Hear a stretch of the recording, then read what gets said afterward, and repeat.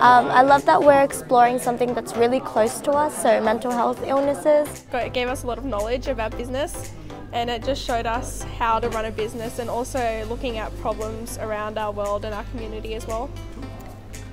I love this. I mean, it's something different. It taught us some new stuff like prototypes and a bunch of different stuff for in the future, not just to use now. I enjoyed the course because it was very beneficial for me, not just for me now, but as a leadership role, but also in the future, as in I want to do a career path in this area. Really helpful because now I feel like if I want to start a business, I'd at least know what to do.